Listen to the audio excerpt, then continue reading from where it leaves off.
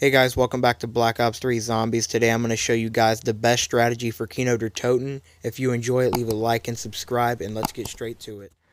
For those of you that like to sit here and do one round challenges, or one room challenges, that's personally not me. But for those of you that maybe do enjoy that type of gameplay, I have a very good strategy for y'all out there today. But just before we get into that strategy, if you guys are interested into this type of content, be sure to leave a like, because that always tells me what kind of content is doing the best on this channel, because obviously I would like the most feedback I can get. That way I can produce better content in the future. So basically all you want to do is bring the zombies up and stand here.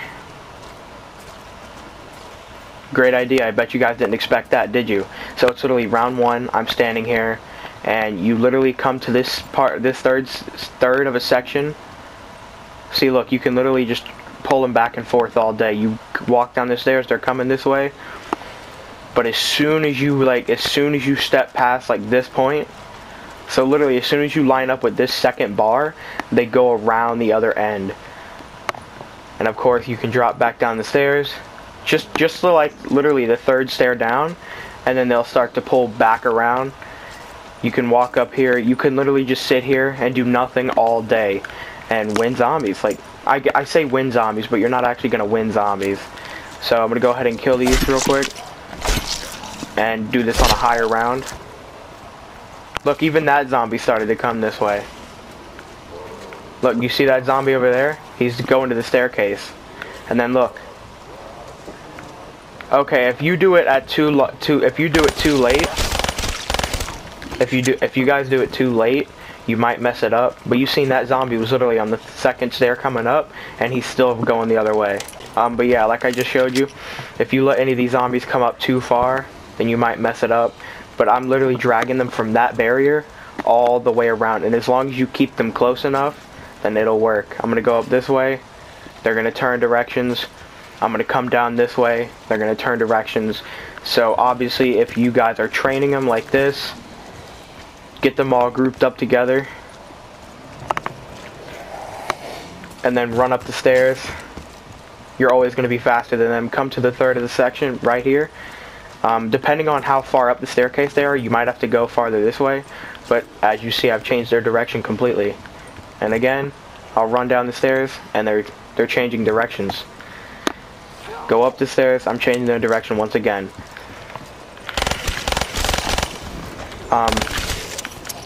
But yeah, obviously this wouldn't be a zombies video without me going to a high round and then trying this. So we are going to get a quick time lapse of me going up round by round. Just kidding. Obviously no one wants to watch a time lapse of zombie rounds. So let's just get a quick skip to round 10. But before we get into that, I want to quickly show you guys a quick clip I got last night of me telling a certain streamer this tip, and he actually tried it on stream in front of hundreds of people, and this was his response. Okay. You didn't bring enough hell pigs to take on the Soviets! I wish we could do some hype stream like that. I really do.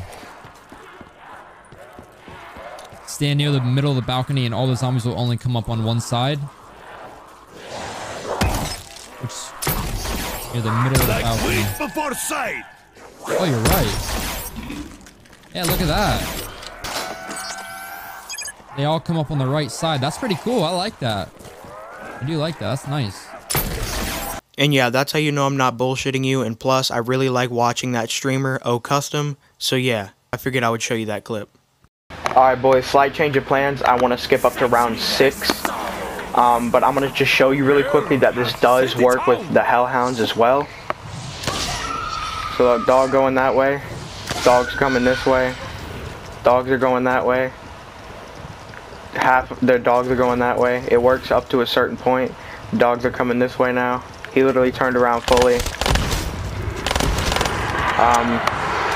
So yeah, this can obviously be really useful if you want to get off the revive.